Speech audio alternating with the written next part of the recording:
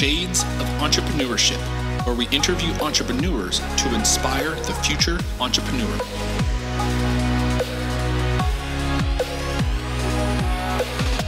I'll be your host, Mr.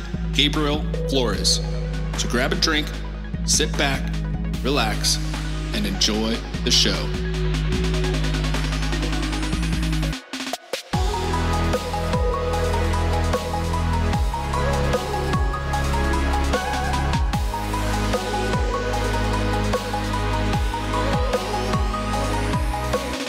My next guest is a serial entrepreneur and technical co-founder with a track record of successful hands-on open source programming experiences. He is the founder and CEO of Particle41. Please welcome Ben Johnson.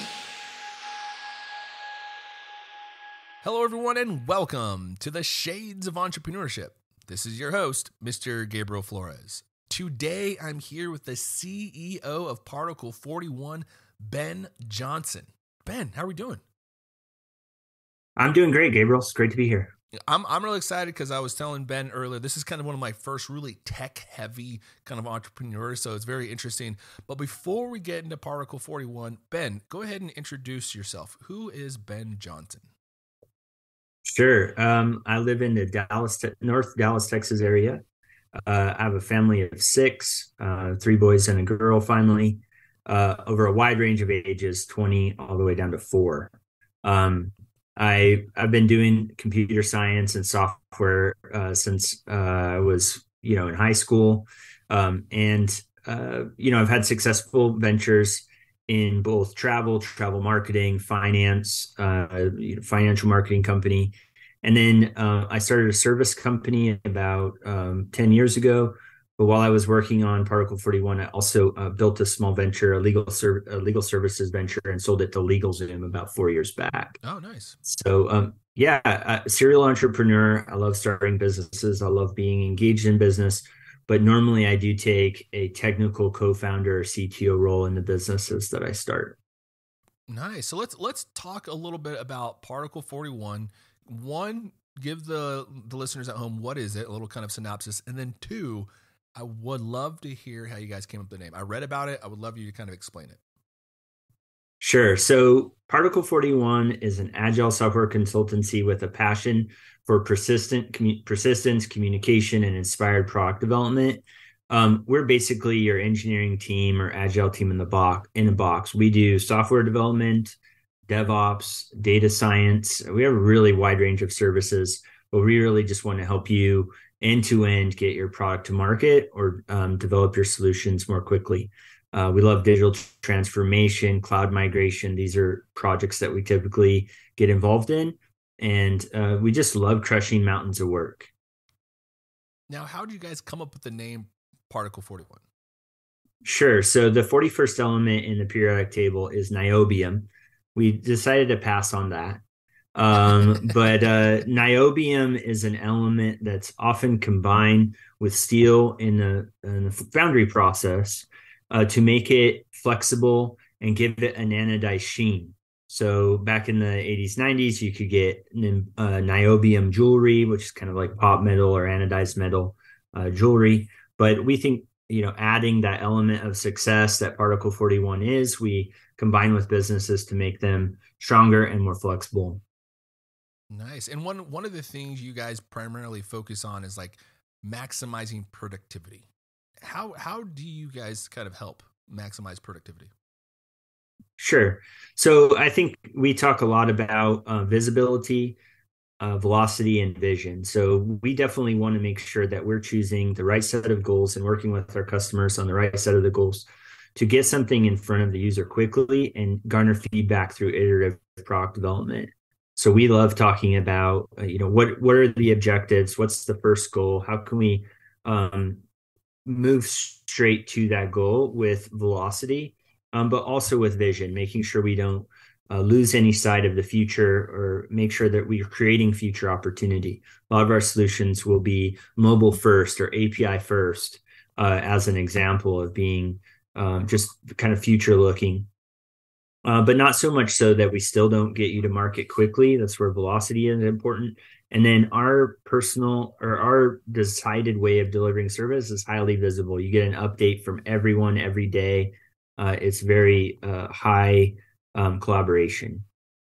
One of the, it kind of sounds like I actually interviewed a guest earlier, kind of talking about value proposition, right? Creating value back to the end user. Sure. And it kind of seems like that's exactly what Particle 41 is doing is creating addressing a need and providing value to address that need. Does that sound about accurate? Absolutely. Yeah, absolutely. We are a more economical option for your product development, and we have the right level of expertise to ensure that you get to the goal that you're trying to achieve. Now, how would you start? You mentioned you scaled several businesses before when you sold to LegalZoom. How do you scale a business and kind of get it to that point where you feel a large corporation like LegalZoom is wanting to purchase you? Sure. So my founder and I in that business had a really good strategy just for what kind of who was our ICP, who was our ideal customer persona and what kinds of things they would need. And then we did a lot of interviewing of those folks. We started the sales process probably a little early by traditional thought, but it allowed us to collect a lot of user feedback quickly. And we found both some B2B users and some smaller law firms that were kind of like a pocket of early adoption.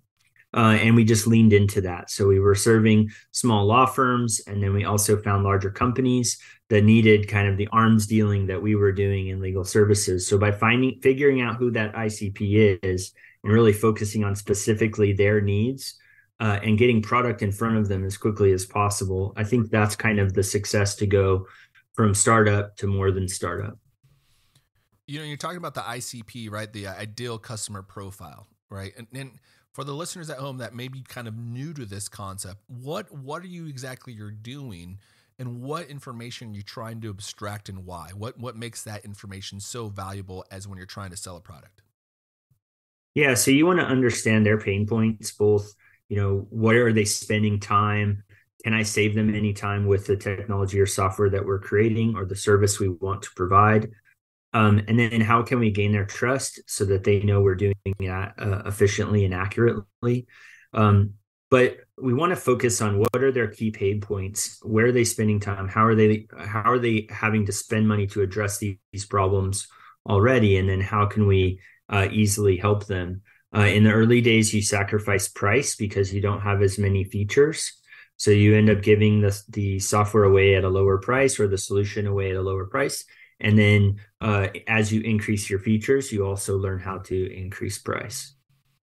That's another kind of thing I think entrepreneurs, how do you kind of know what price to set it at? Well, you look at what your competitors are doing and you ask your users, you ask them what they're willing to pay, and you try to figure that out. And then in a lot of businesses, you can find a B2B play, or your larger customer ICP, and then I think I'm not the best sales guy. I come from the tech world, so what they've taught me is that you look for those large hunts that are probably longer sales cycle, and you maybe reduce the price there because there's volume baked into the deal. There's maybe more units sold, so you'll lean in and really negotiate price there, while still looking at what your smaller customers are willing to pay. One of the things you mentioned, is interviewing your customers, getting acclimated with them, what price points they're willing to pay. What tactics did you guys use, particularly Particle 41? What tactics do you use or maybe your LegalZoom one? What tactics do you use to interview your customers to get this feedback? So, hopefully if you're putting product in front of them and they're using it, they're giving you a lot of feedback on what they're using on a daily basis. So you're listening to them and you're adding those things into your iterations, your product roadmap, and trying to really show them that you're listening to them by turning around features that they've recommended. And this is really great for your early adopters because then they feel like they're a part of the process. They feel involved. And so you're kind of saying, hey, stick it with me. We're continue to add the features that you're requesting. So you have also kind of an exclusive access to your service or a product. And because of that, you just ask the ones that you know will work with you and give you the answer. Sure, we've done surveys. There are survey systems and survey solutions, and we leverage those from time to time. But nothing just beats like a straight conversation. And then teaching your frontline people how to ask those right questions to collect the information. Can you give us some examples of some of those questions you might ask to get some information out of customers? Can you explain to me what you do today in your current business? So by explaining to them what they're currently doing, you get a little insight. You go, okay, well, man, I really want to help you stop doing that because that sounds like a lot of work. Or you get an idea of exactly what they're wanting to prevent themselves from having to do. Now, in your experience, you've mentioned you've kind of scaled and you've been in kind of a serial entrepreneur. In your experience, what would you say has been the most difficult part of being an entrepreneur? You can have a very useful piece of software. It's like everything has to work together at the same time. So you need to be generating customer demand at the same time you're meeting the supply. So you're really spinning multiple plates. And I think that's just the nature of it. So you do need a really good team to help you spin those multiple plates. And as the business grows, then each of those areas also needs to grow. You could have a really great engineering team, and they're doing an awesome job building features, but you need then a great sales and support team to bring that customer experience. You need things like onboarding software to ease the initial adoption. You need documentation and content that connects the supply and the demand and helps you with things like onboarding issues. And so I think as an entrepreneur, you're always solving problems, and success brings with it that next tier of problems. And so if we, as entrepreneurs, if we wanted to do something easy, we would just go take a job with a boss that would tell us what to do. But we're not wired that way. We want to find our own path. And so we need to understand that we'll have to depend on our team to be more well-rounded and hit all those, solve all those problems simultaneously. I really like that you kind of continuously hammer the point of needing a good support team around you. I think, I had a former guest on here talking about, the zone of your zone of genius versus your zone of competence, right? And knowing the difference. The zone of genius is something you're going to be able to do that you do, your time flies, you really enjoy doing it, you're very good about doing it. That's your zone of genius. And then your zone of competence is something, hey, you can do it, you're good at it, but you're not the best at it. And I think that's what you're kind of mentioning, bringing in, experienced team members to kind of help fill that void. Because I think another big thing where entrepreneurs tend to trip themselves over on is trying to be the best of everything and not realizing, hey, if I just focus on what I'm good at and then outsource the things I'm not so good at, how quickly some success will come. Yeah. And when I say build a team, there's some very, by using boutique service companies similar to Particle41 in areas of sales and marketing, an entrepreneur can actually assemble an amazing team rather than maybe try to do a bunch of partnering. I'm sure we've all done a business, we tried to partner with our buddies and see how that worked out. You can also find people who are out in the market saying, what I do really well is tech, or what I do really well is sales or marketing or content generation or whatever it is. If you find those buddies, they can still be running their own successful services company, but you can kind of get the best that they have to offer without fractioning your cap table into partnership or even hiring that full-time executive. At some growth and scale, you need to have really dedicated full-time members on your team. But as you're scaling, looking at boutique services is a great way of getting there. We see this trajectory too with some of our startup customers, where they bring us on at the beginning. And then as times grow, we figure out what kind of roles they need in-house, and then what kind of roles we can expand to keep costs down, but keep the focus really on building the product. Yeah, that's a great point too. For entrepreneurs to understand is you don't have to hire everyone to be on your staff, right?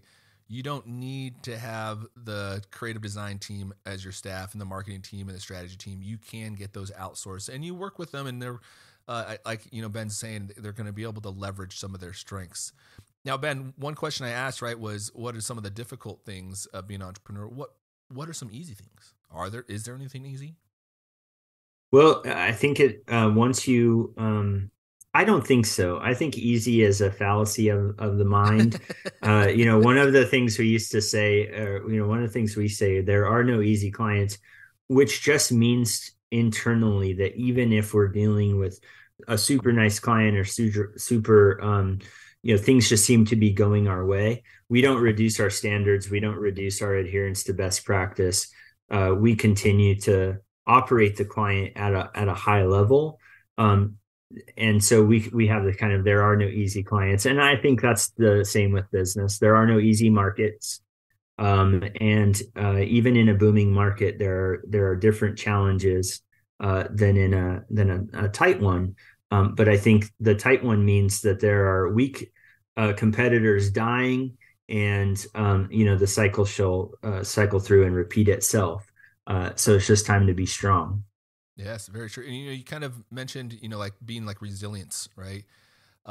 Sure. It's kind of resilience. Now, have there ever been a moment in your career as an entrepreneur of self-doubt?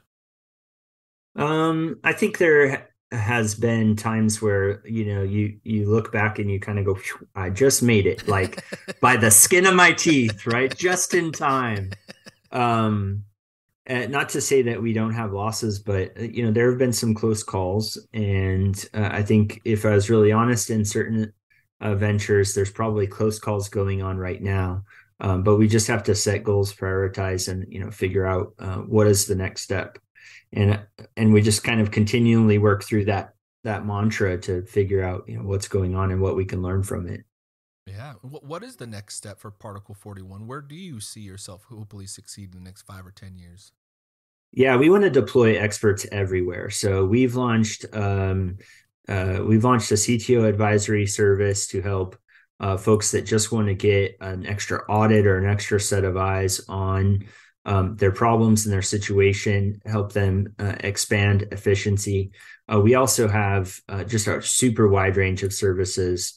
We work on a lot of different technologies. We have a VR team, as I mentioned earlier, and a thriving DevOps team that's just executed several cloud migrations over the last year or two. So we're really excited just to crush mountains of work and figure out how we can help folks achieve their technical goals. And who would you say is Particle41's typical consumer? Who is your ideal customer?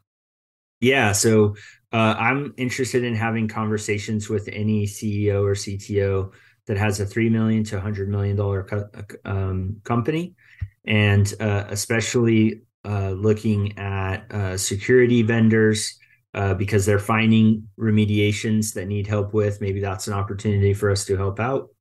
And also just anyone that's trying to get into the cloud, understand the cloud in a bigger, broader way. We're certainly here to help. And then for folks that are interested in learning more, where can they find you? Yeah, I'm at Ben at Particle41, and I would be happy to help you anytime. Also, you can go to my website at particle41.com, and I'm also on LinkedIn at Benjamin R. Johnson at LinkedIn.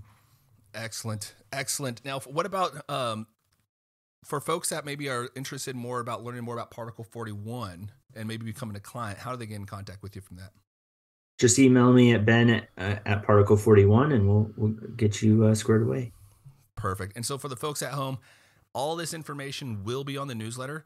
Well, check out the newsletter at theshadesofE.com. You can subscribe there. You can also follow us at The Shades of E on all the social sites. Ben, is there anything else you'd like to say to the guests or the listeners? No, I'm good. It's great to be here, and thank you for having me on. Ben Johnson, the CEO of Particle41, which probably one of the cooler names, to be honest with you, with just the kind of the background. So Ben, thank you again so much for being on the show. I really do appreciate it.